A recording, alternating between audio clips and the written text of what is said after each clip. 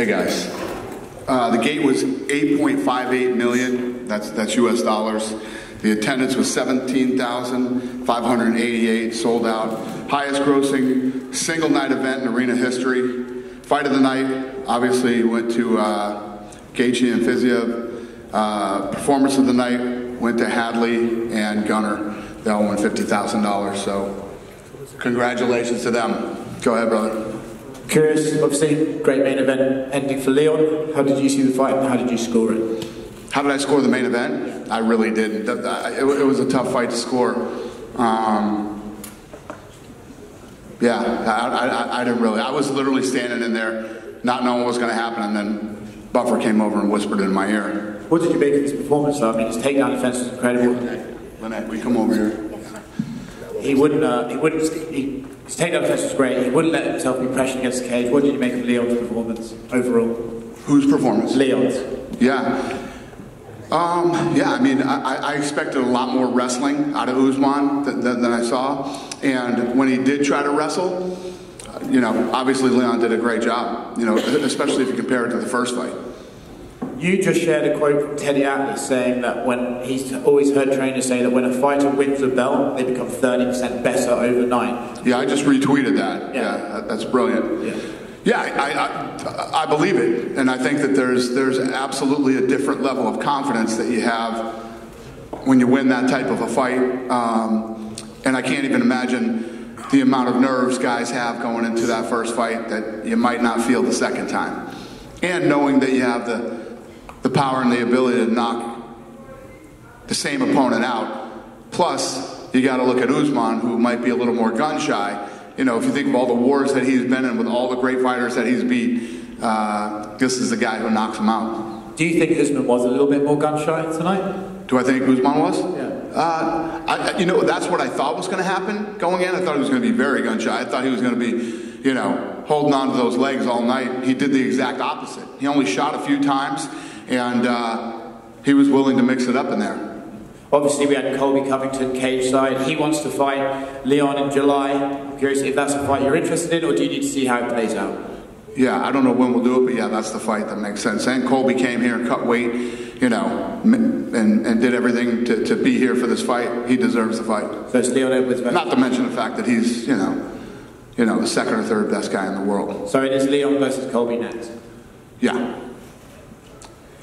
Colby was in here and he said that he flew out here on a day's notice and cut 18 pounds overnight to make weight on Friday.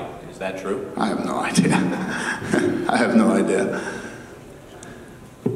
Dana just talked about the potential return in July that's been discussed. Obviously, Tom Aspinall, he looks like he's been doing a great job presenting on the broadcast tonight, but he wants to return this summer.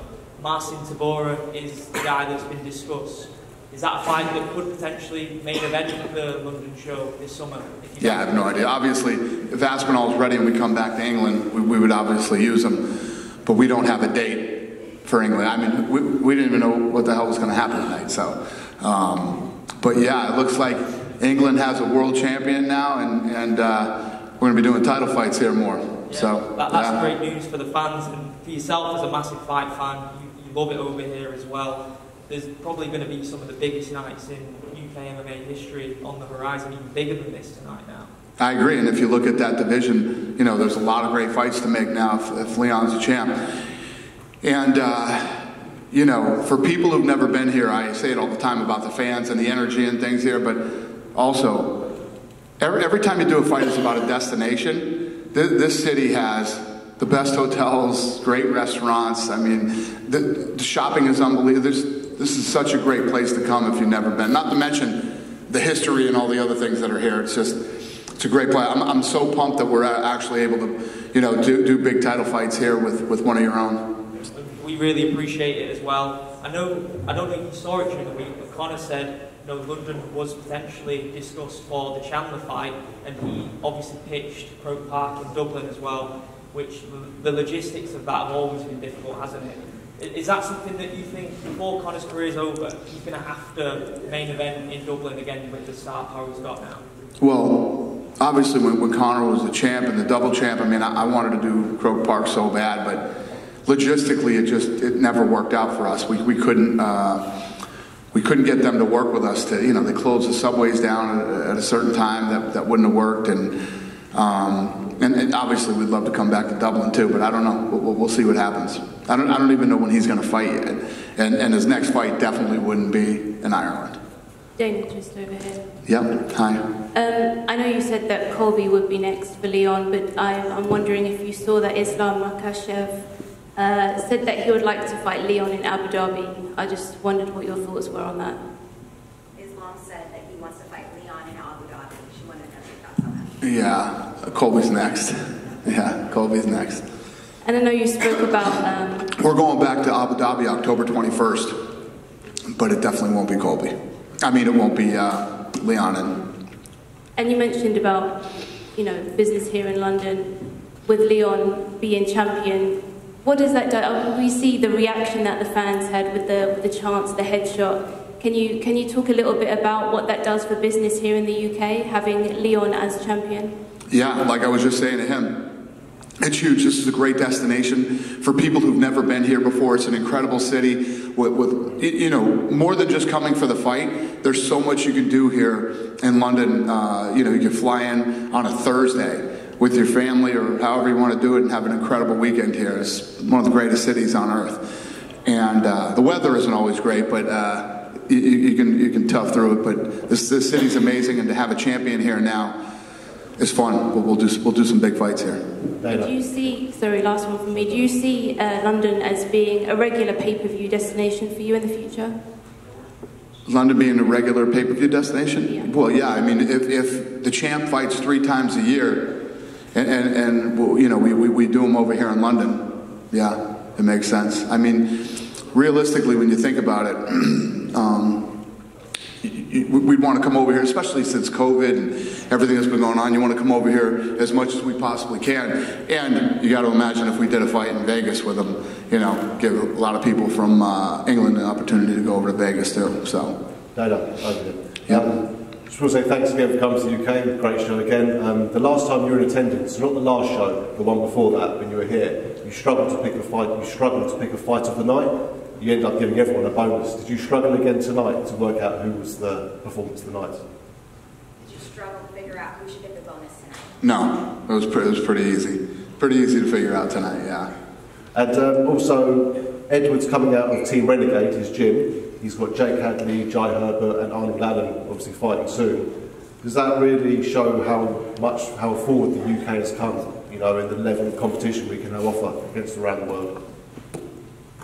What is exactly the question now? Just Leon and his team? So, Leon Edwards... How far England has come in the MMA world? Yeah, I mean, if you look, I think the first time we came over here was like 2002. And there was like one jiu-jitsu school over here. But if you look at the amount of talent since then that's come out of this region, not just this country, but yeah, it just keeps getting better and better and bigger and bigger. And again, when you have, it's like when we came over here to Manchester with Michael Bisping, that really started the whole explosion over here. And now that you have a champ who has defended the title, we're bringing big title fights over here now. It's a huge game changer for the UK. And would you go anywhere else in the UK location-wise, or is London going to be your main pay-per-view location? Now, I've had this debate with people are always asking me, why don't you go here, why don't you go there? Yeah, the answer is yes. I don't know, we just have to figure it out. It's just something that we have to get in the office and look at and figure out. I mean, the O2's been great to us, and London is a great city to hold fights, and I don't know. We'll see, but the answer is yes. And even if we didn't take Edwards somewhere else, we'd do fight nights, all across England. But yeah, we're going to start traveling again here. Get out of the Apex. The Apex is getting a little too cozy. We got to start getting out there and traveling again. Fantastic. Really appreciate you coming back. Hey, Dana. Thank you. Far right. Yep.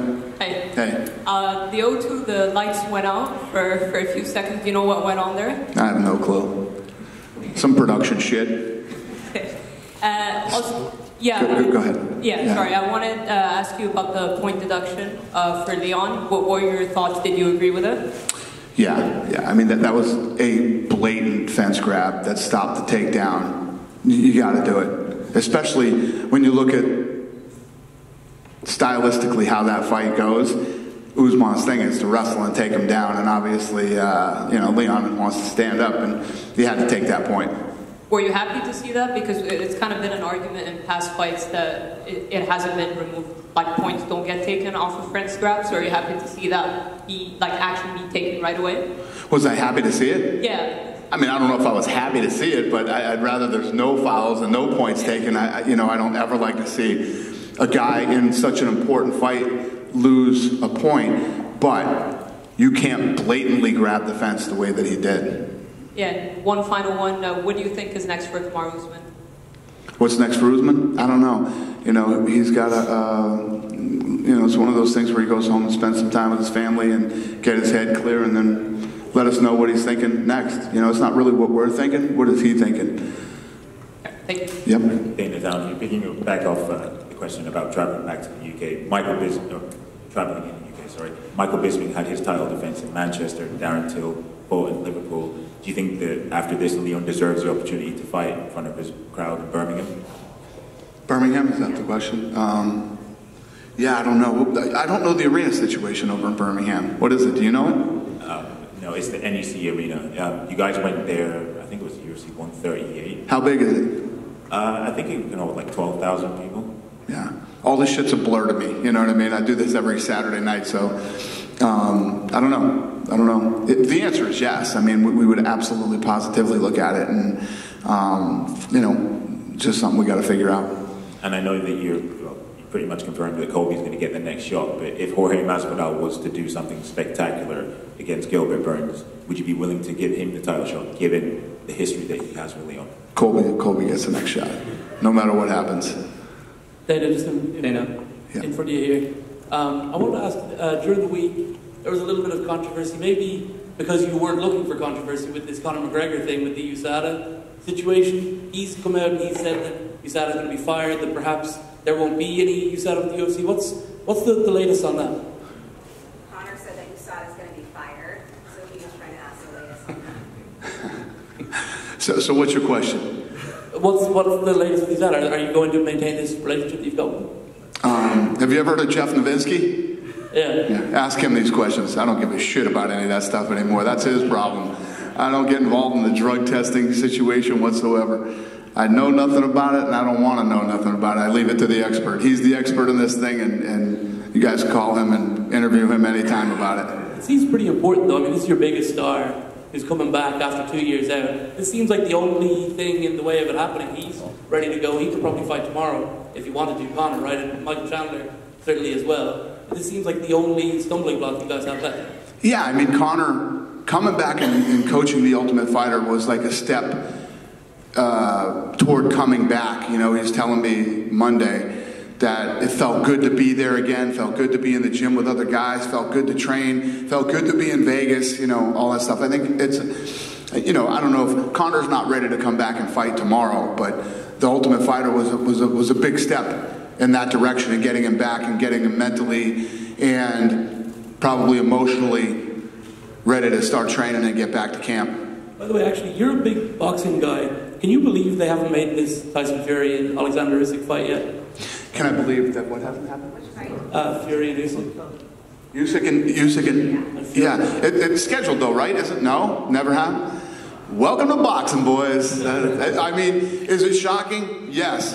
Is it shocking? No. I mean, it's just, that is boxing. It's just the way that sport always seems to play out. The big fights that should happen never happen. When they do, it's always late. And that's the stuff that used to drive me crazy as a fan. And it's literally part of how I designed this company to not be. We try to make the big fights when it's time to make the big fights. And I mean, think about this.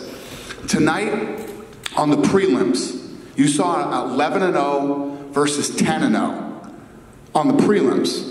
When's the last time you watched any show with any organization anywhere where and that fight was technically incredible, right?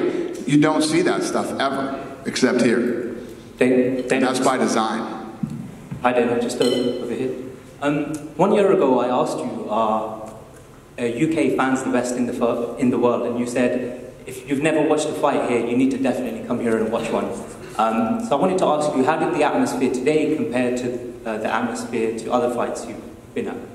Yeah, well, there's great atmospheres. You got Australia, which... I mean, how did the atmosphere in the UK today compare to all the other fights in the UK that you've been at?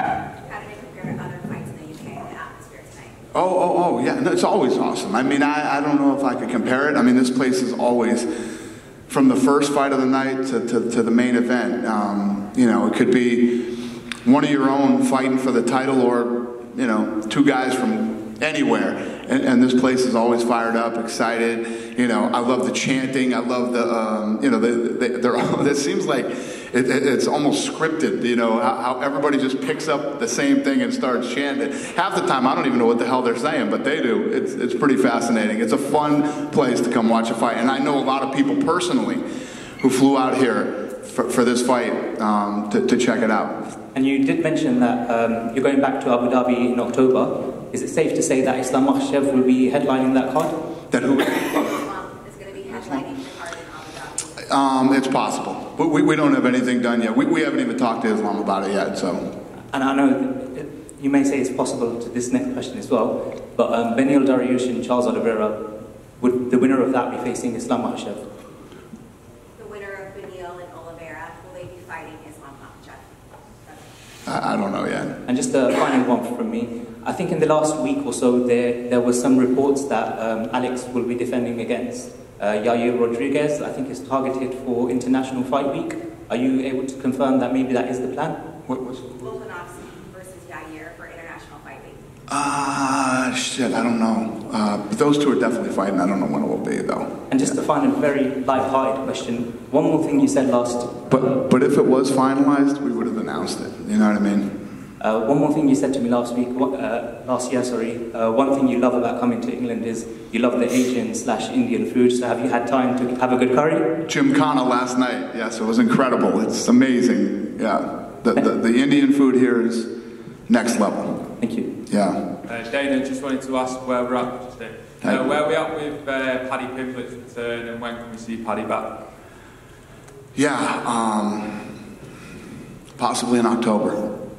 Do you miss him on nights like this and in pay-per-views in general? And do you still think he's a bigger draw as he was in December?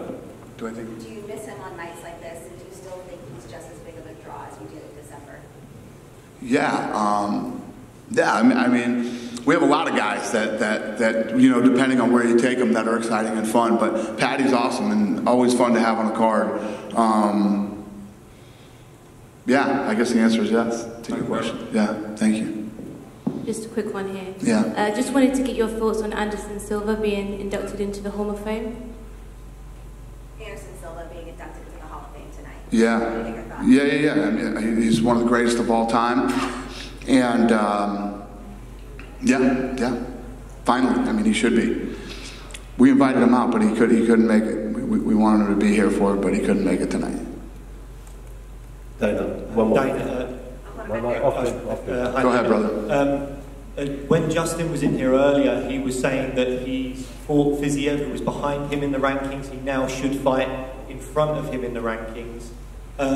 Is that how you see that going? Do you think he'll fight someone in front of him in the rankings next? And the only guy that isn't booked, I believe, is Dustin Poirier. Would that make sense? And is there any idea of what's going on for Dustin next?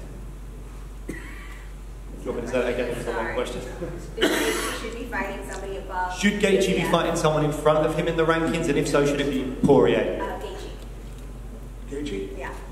Yeah, I don't know. I mean, you know, tonight he fought a tough fight, close fight, and I don't know. We'll see. I understand what you're asking me. It puts him in like a weird position tonight. Yeah, I don't know yet. I don't know. This is, you know, a lot of these questions. We go home, and Tuesday we get back in the matchmaking room and we start kicking ideas around. But the problem is the fans are all excited now, Dane. We want to know now. I hear you. Well, the other thing is, I think Jojo Wood, she said in the media day that I think she's got this fight and then only one more fight on her contract. Does a win tonight mean that contract negotiations could start up with her again? Jojo night, does that mean that you guys might negotiate a new contract for her? Yeah, we love her. Yeah, I'm sure we'll get something done with her. Yeah, she's awesome to have around, and the answer is yes. Hell yes. Great. We'll get a new deal done with JoJo. Yeah. Thanks, man. Dana, one more question from me. We're going to see the Power Slap in the UK because I love that show, man.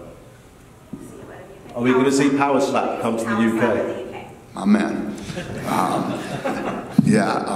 It's fascinating you asked me that because the numbers were. It's baffling. It's funny because it's unbelievable and baffling, but at the same time, when I looked at this thing back in 18 and it had 350 million views coming out of, with the production value that it had and everything else, my big question was what would happen if it was done right, and we found out. And then tonight, Frank, who is the president of the company, hit me up and said that he's been fielding international calls over the last several days. So, a lot of people were shitting on this thing. Watch what we do with this thing in the next 2 years. And the answer to your question is yes. What we're doing now is we're going out and, getting this thing sanctioned everywhere. And I'm going to tell you right now, you can ask anybody, if you know anybody personally that was at the live event that night, it was fucking unbelievable. It was so much fun. It was crazy. So, yeah, I'm actually I'm excited about this thing. I haven't been like this fired up since like 2008 or something. So, yes, I'm excited about it. If you need a matchmaker, let me know. Lots of guys interested. Matchmaker, let him know. He has some guys that are interested. I got it, all right. I might hit you up on that. We actually have a matchmaker. Her name's Erica. It's a woman, actually, who's the matchmaker for it. Yeah. But thank you. Deyna, over here. Yeah. First question is, you said that Colby is next for Leon Edwards. So where does this situation put Belal Muhammad? He's on a great win streak. He's been complaining that Colby is ducking him. So what do you think about his position right now? You know you got a bad accent when my translator doesn't know what you said. No, I have a bad accent, yeah. What's next for Belal Muhammad? What's next for Belal? Where's Hunter? Who's Belal fighting? I forgot. We're working on Shavkat. Huh? Shavkat. Yeah. Rachmanov. We're working on it. That's a fight. And I'm speaking about a longer perspective, like 5-10 years. You said that now Britain has a champion and you can hold pay-per-view events. What about having pay-per-view events in England even without British champion, with that kind of fans? Think about having pay-per-view events in England without even a champion fight on it. Just having big fights. I think that's a really bad idea. Yeah. You do fight nights and they're not paid. Listen, times are tough right now, and we do like anywhere from 12 to 14 pay-per-views a year. To try to do pay-per-views. You work for ESPN? No, not. Okay. Yeah, it's tough to do to people. That won't happen. Not while I'm here, anyway. Okay, and the last one from me. Every time you come to Europe, the reception is great. The last year's Paris was one of the best year's event. So do you have any specific plans for this year for a new location or maybe some location in Europe that weren't used in many years, like Sweden, Poland, Czech Republic? Do you have any new locations in Europe that you plan on going to this year? Yeah, so I was just I did a scrum yesterday. I was telling everybody that we have fights booked up until June right now. And on the, you know how the war room is laid out. I'm sure you've seen it online or whatever, but it'll tell the date and then where it is. And when it tells where it is, we have like 5 or 6 locations written on all the boards. So we're still kind of working on where we're going. But like I've said many times, we're ready to travel. And we're going to go to places that are easy to do business and cities that are destinations. Last year, every event was a sellout. We sold out every event last year, and with the exception of Brazil this year, every gate has been like a Madison Square Garden type gate. So, the fact that we're getting back out there and hitting these locations that we haven't been to in a long time, it's probably going to take us 3 years to hit all the places, that we've been in the past. So it's not anything that's going to really happen this year. We'll hit all these big destinations, but over the next 3 years we will. Unless the world loses its mind again or something. I don't know. Thank you. Thank Sorry you. for the accent. What do you say? Sorry for the accent. Are you fucking with me now? That was fucking perfect. Thank you. Deyna down here. When I spoke to you last year, you said that getting to Africa was one of your bucket list things and one of your main priorities. Africa? Yes. Yeah. Is that still the case now that you no longer have African champions? Yeah. No, listen, it's great if we have African champions, but that's not the reason we go there anyway. It will happen before I retire. Two things will happen before I retire. We will do a fight, at least one fight in Africa, and there will be a PI in Africa before I'm done here. Fair enough. And I think earlier this week it was reported that you confirmed that Hamzat Chimaev will be going up to middleweight. Do you guys have any fights on the radar for him that you're potentially thinking, and where in the rankings would he jump in at? Yeah. Probably October. Thank you. Deyna, recently you've been doing some videos where you make like announcements. I was just wondering when you're going to release the next one. When I get home. When I get home. Okay. Yeah. Little teaser there for us. Yeah. Probably next week. Yeah. Just a quick one in here. Was it nice to meet your new business partner KSI tonight? Was it nice to meet KSI tonight? I've known KSI for a while. Yeah. I didn't meet him tonight. I met him a few years. Yeah. He came over to headquarters a few years ago before any of this craziness and played video games with us and did some stuff like that. Yeah. No, I've known him for a few years. He's a great kid. Happy to do business with him? Did I what? Are you happy to do business with him? Yeah. No, he's a great kid. I like him a lot. Yeah. I was happy to see him come out tonight. Anyone else? That's it. You done with me? Yes, sir. Hi, Dana. Sorry for my English. I would like to ask you, if possible, with only this year, in 2023, is possible that UFC can to Spain? 2023, could we go to Spain?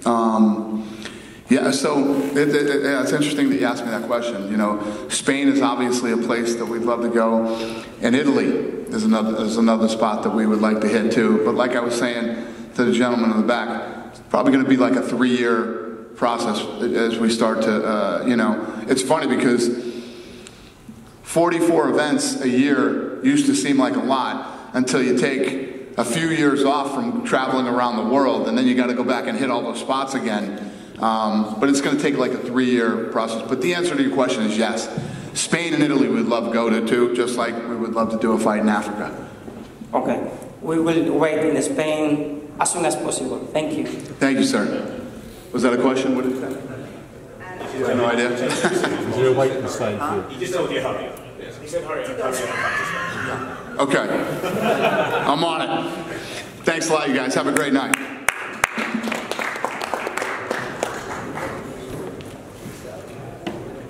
Cheers, Deyna. Bye, everybody. Bye-bye. Thank you, guys.